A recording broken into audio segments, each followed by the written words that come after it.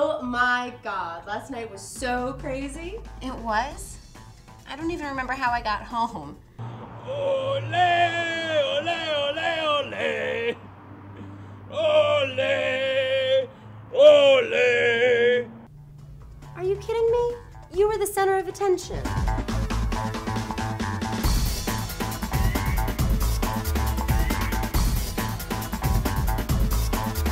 All these guys came up to you and you wouldn't even give them the time of day.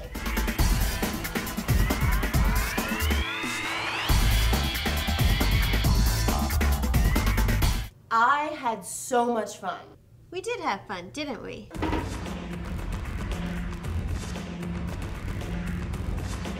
I don't understand how I got so drunk.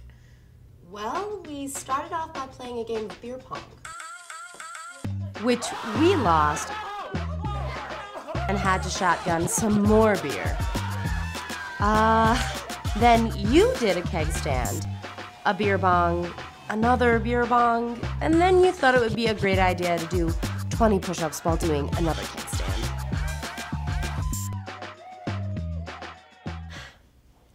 You know, Lauren, I've often wondered what it is about beer that does that to people. I mean, everybody drinks it, but do we even know what it is that we're drinking? Boy, I really wish two girls would get together and put on a show about beer. They could call it Two Girls, One Cup. Zoki, don't be an idiot. No one drinks beer by the cup.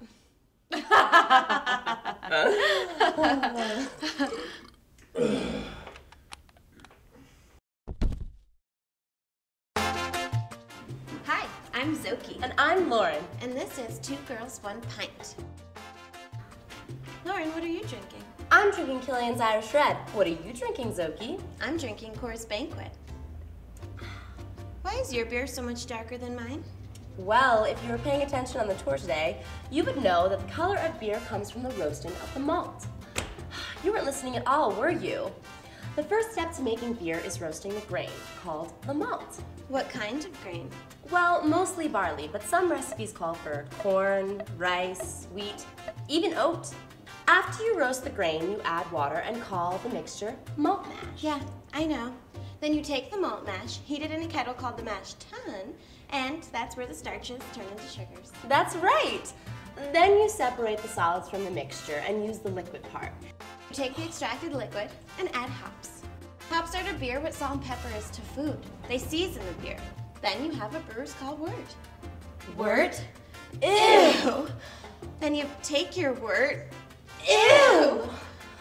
And add yeast, ew!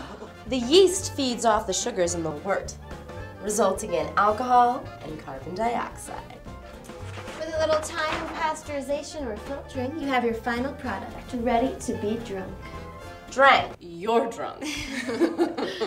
The more we drank, the more questions we had. How many different kinds of hops are there? Oh, what's the difference between a lager and an ale? Why are some beers cloudy? What's a stout? What's a porter? Security. Security. The answer to these questions and more next time on Two Girls, One Pint.